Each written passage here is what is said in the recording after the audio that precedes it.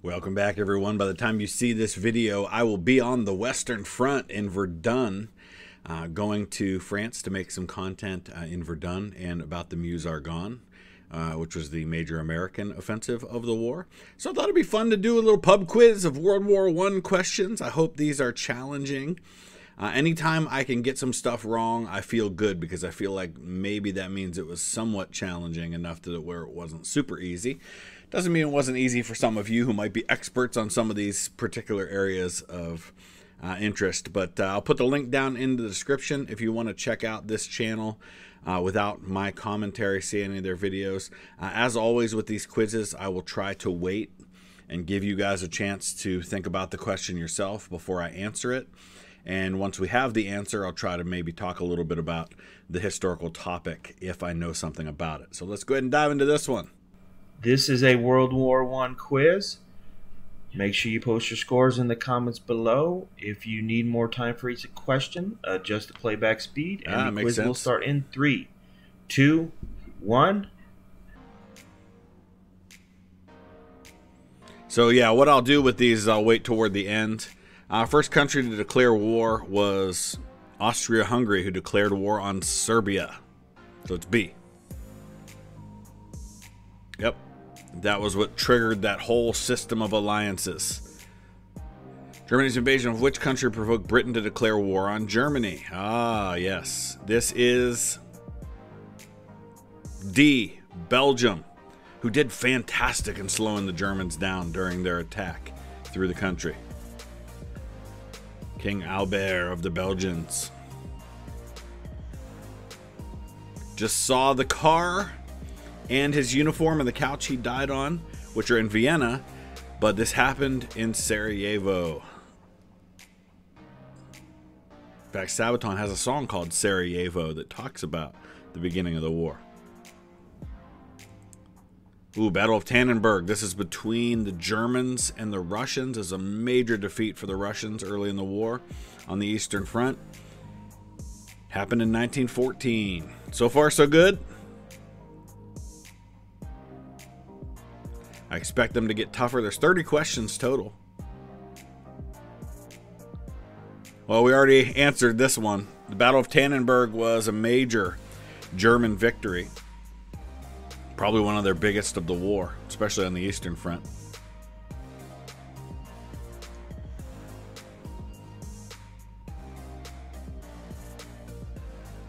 Ooh. I may or may not be on this battlefield when you watch this video. Tannenberg was not a long battle. Verdun lasted over 300 days. 303 days, specifically, I think. Yeah. My friend JD's got a whole series going right now on the History Underground from Verdun. I already answered this one too because I told you this is where I'm going to be. So let's talk a little bit about Verdun, which happens in France. This is a battle that kicks off in the very early part of 1916. It's a German offensive to take one of the most fortified cities on the Western Front. In the aftermath of the Franco-Prussian War in 1870-71, Alsace-Lorraine goes from being French to being German, and that puts Verdun pretty close to the front line territory between France and Germany. And it's always known that there's the potential for further conflict there, and so France starts building up fortifications in the late 1870s into the 1880s, 1890s. And Verdun becomes one of these heavily fortified cities, multiple rings of forts and trenches and big guns. And you're going to see some of those forts from the videos that I make over there. And so this battle begins with a 1 million artillery shell bombardment along about a 20-mile front. Just an insane amount of artillery is launched. It could be heard 100 miles away. And it's a bloody, bloody battle. Pretty much everybody in the French army is rotated in through Verdun at some point during 1916. And probably contrary to popular belief, Erich von Falkenhayn, who is the German commander, would later on say that his attempt was never to take and hold Verdun, but it was rather to take Verdun, kind of a bite and hold tactic. It was basically to bleed France white trying to defend Verdun. That may be more revisionist history on his part, but certainly bled both sides white over 300,000 dead in that battle.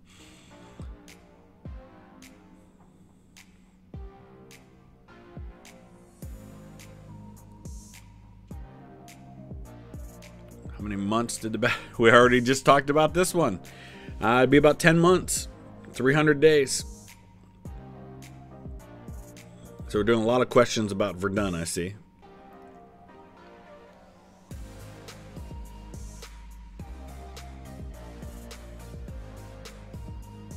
Ooh, I'm not real good with the tanks. Is that a German tank? If it's a German tank, it's the A7V Sturmpanzerwagen. That's the only German tank there was, so it's got to be C. Germany only made like 20 tanks during the war. The Allies made thousands of them. How were Kaiser Wilhelm II of Germany and Tsar Nicholas II of Russia related? Third cousin sounds about right. I don't know why I was thinking they were second cousins. Nicholas's wife was actually a first cousin to Wilhelm.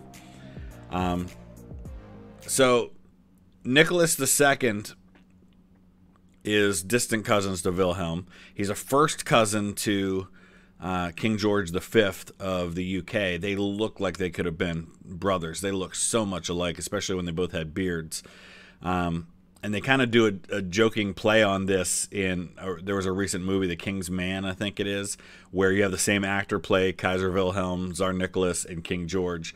But yeah, Wilhelm II was the oldest grandchild of Queen Victoria. George V was a grandchild of Queen Victoria, and Nicholas II's wife was a grandchild of Queen Victoria. Nicholas and George, I think their mothers were sisters.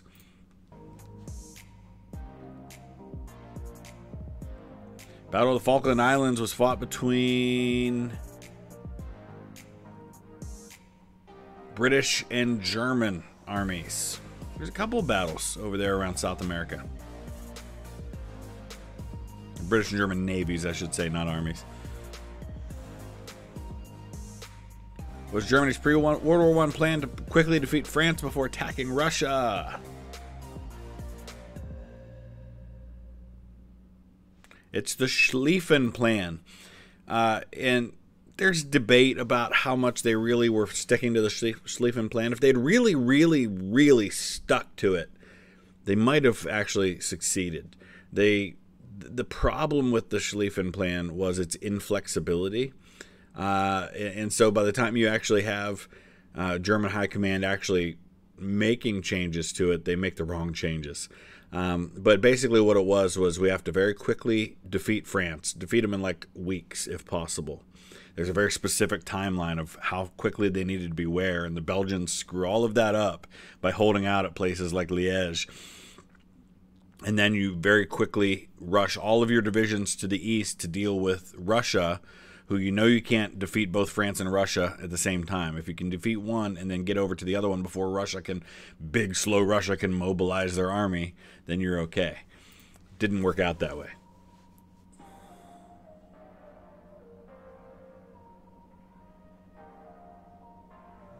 The intercepted Zimmermann telegraph was sent from Germany to Mexico. It was basically Mexico.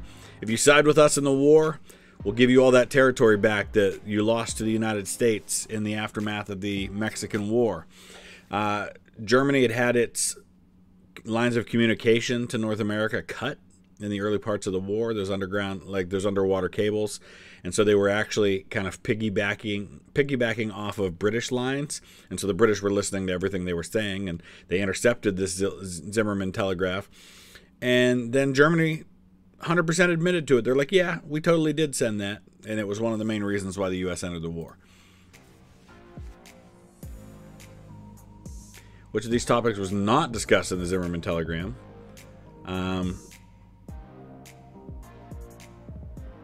It's got to be alliance with Japan, because Japan's already on the Allied side at this point. So unrestricted submarine warfare was basically the German answer to the British blockade of German ports. It was to use submarines to sink any ships that came within a certain zone around the UK. And that's why you have ships like the Lusitania get sunk.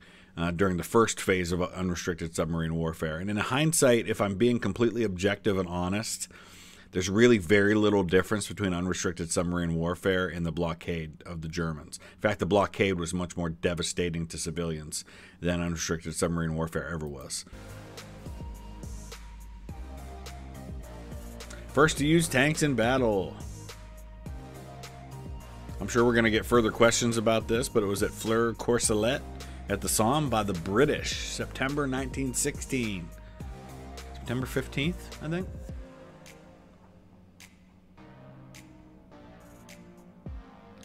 Tanks were first used by the British in what battle? It would be the Battle of the Somme. I already mentioned that.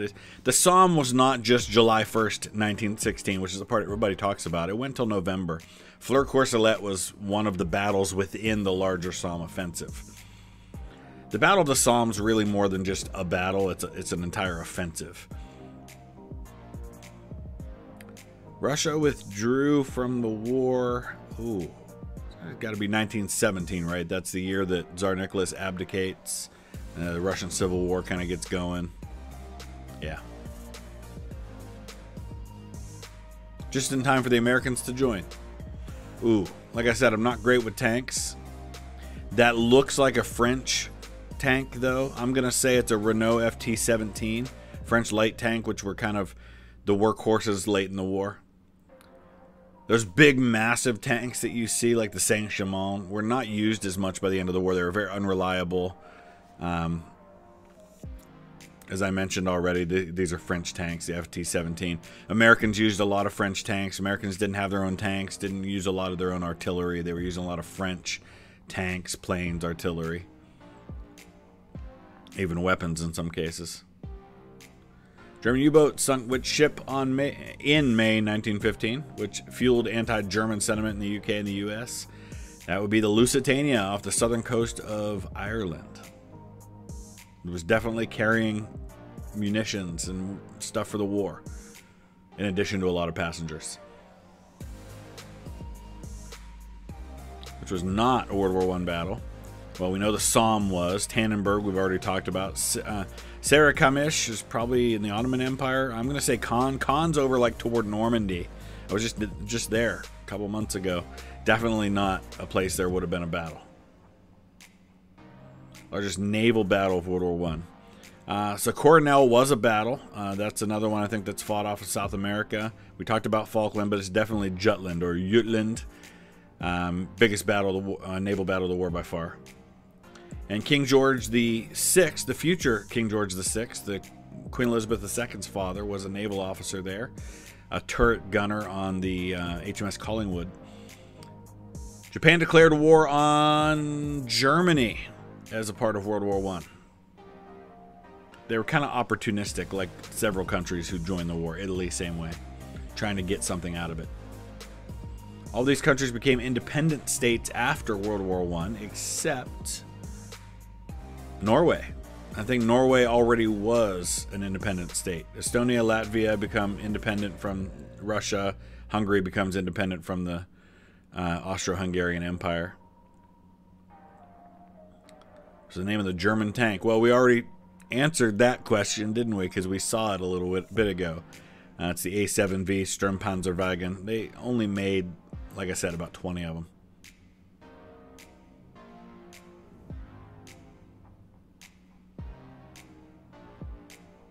Armored fighting vehicle, basically, is what it was called.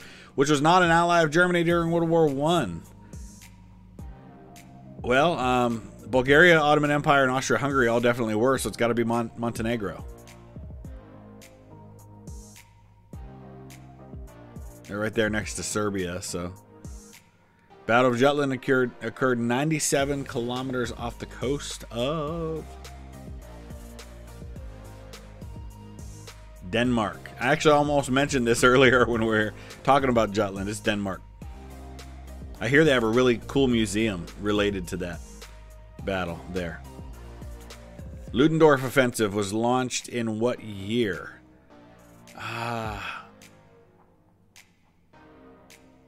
Is that the Kaiserschlacht? That's 1918. Yeah. It's actually a series of offensives. They have code names like Michael and Georgette and Blucher York. And this was really Germany's last-ditch attempt to win the war in the West before the Americans arrive in force.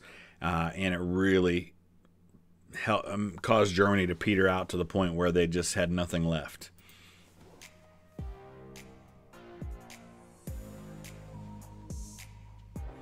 Flowers known for remembrance of World War I's Armistice Day. I did a whole video talking about how that came about. It's the poppies. It starts with Colonel John McCrae and his poem In Flanders Fields, which he writes in 1915 as he's looking at the grave of a friend of his that was killed. He ends up later dying in the war, and it was actually an American who first proposed the idea of poppies being a symbol of remembrance. And it's funny then, because Americans are, out of all of the Western allies, Americans are the ones who least use poppies as a symbol of remembrance. But yeah, I mean, you see them absolutely everywhere anytime you go to the Western Front. It's the name of the republic that governed Germany after World War I. I don't even know if these other ones are actually places, but it's the Weimar Republic, which governed Germany until 1933, when you know who took over. So I guess that's it. Do we have any extra ones? Oh, bonus question was the name of the first British tank. Oh, it was like it's something silly like the Mark I or something, isn't it? Or is that just one of their test ones? I don't really know. I'll write your answer in the comments. We're not even going to get the answer. All right, great job. Make sure you... All right, so let me know how you did. I think, did I get them all? I might have gotten them all. I don't even pay attention to how many I get. Let me know in the comment section below how you did. These are just fun ways to talk about a little bit of history. We're playing along with each other, but we're also hopefully learning something along the way. So let me know your thoughts. If you have a quiz you'd like me to do, let me know that as well. Thanks for watching. We'll see you again soon.